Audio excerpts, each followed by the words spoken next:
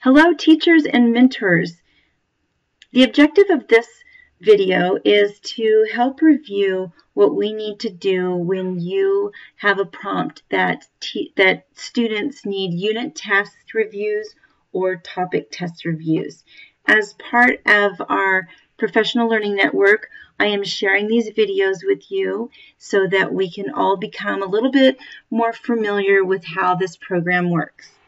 Once you log on to Edgenuity, you will have a default page that will bring you directly up to this group of students that needs a review. You can also see this on the dashboard and get my right school up here. You will see that these three students are the same three students that came up by default when we originally logged on. The gold exclamation marks usually mean they need a test review or a unit review. And then when you see red exclamation marks, those are typically students that need additional support, maybe another quiz, or they need something graded. So let's go back to what our default page looks like. And we are just going to take Fernando for our first example, and we're going to see if he is actually ready to take this unit test. So I can see that it shows he is in the blue with a gold outline, and so that's where he's currently at. And if I was to go ahead and review it and say he's ready to go, I would come down here, complete review, and he'd be ready to start his test. But we don't want to do that. We want to make sure that he has done what he's supposed to do in this unit before we go ahead and let him take the test. So one of the first things I look at is their progress report. I see he's 8% done with an overall grade of 44%. The 44% concerns me a little bit. This happens to be special ed students, so they're on a modified grading scale, but we have to keep in mind the score is low. The next thing you want to do is go to View Courses, and he's taking this one class. I select the Arial button and go up here to Scores and Activity Review, and this is where I am reviewing before I let him go ahead and take that test. If I scroll down here, I can see all the activities that he has done in this unit so far. I'm just going to start from the bottom and work my way up. He did the warm-up. This does not count towards his grade, but it does show that he completed the assignment. The instruction does not count, but he did do this. The summary does not count toward his grade, but he did do this. Now, when you get to these yeses, obviously that means that that's counting toward their grade. The assignment that he did, he had a 71% on. That's a great grade. We're happy with that. We look at the quiz. The quiz says he's at 50%. And so because he's on a modified grading scale, that does mean that he was able to go ahead and move on to the unit test review. I go to the unit test review and it says, okay, he actually got a 0 on the unit test review, so that is a concern for me. So I'm going to go ahead and I'm going to click on this, and it's going to kind of tell me what's going on here. It'll take me back to his grade book, and what I can do is, in the blue is what we are currently reviewing. If I scroll down, I can see that he's only attempted this once. His score was 0. He spent 3 minutes and 36 seconds on it. And I want to know, well, what happened with this unit review? So I can go ahead and click View.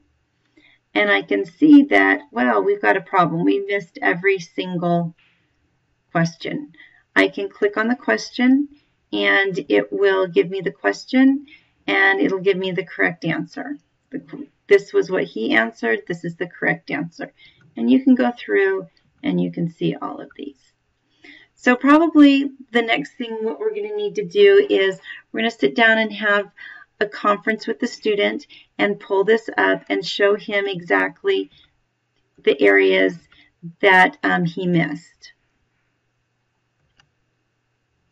After you've conferenced with your student, you want to reassign this review. So we'll go ahead, we'll click on it, and you can reset the assignment. And I'm not going to do this because I don't want to mess this kid up while I'm using his for an example, but we would just reset the assignment right here. Now, let's say he went ahead, he took his review, he got a 70%, and now he would be ready for his test.